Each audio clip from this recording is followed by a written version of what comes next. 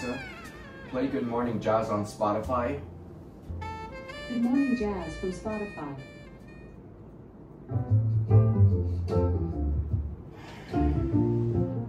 Good morning, guys. Welcome back to another video. I'm sorry I've been out for a while, but I'll tell you guys right now the reason why I've been out for a while is because I had a family emergency going on. So that was the main reason why I haven't uploaded on here in a while, and that's why I took some time off YouTube. But for now, I'm just gonna be hanging out here in town, and then I'm gonna go to Fresno afterwards, because every time I'm in Fresno is because I have therapy going on.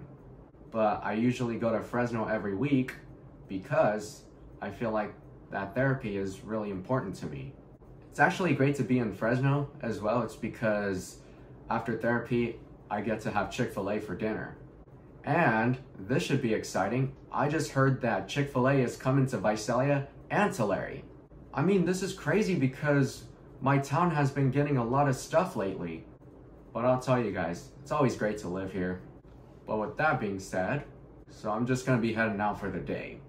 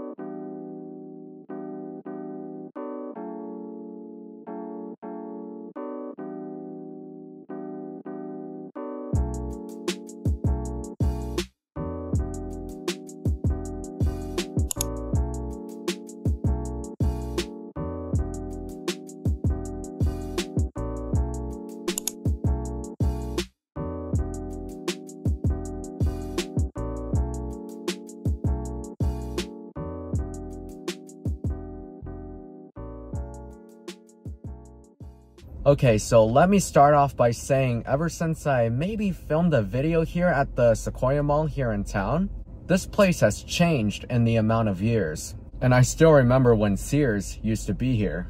And yeah, I do remember filming a video in there before they closed it down. And to be honest, I'm very happy that this mall is coming back to life. And I think what I see going on in the other phase, they're putting Carter's and Skechers in there.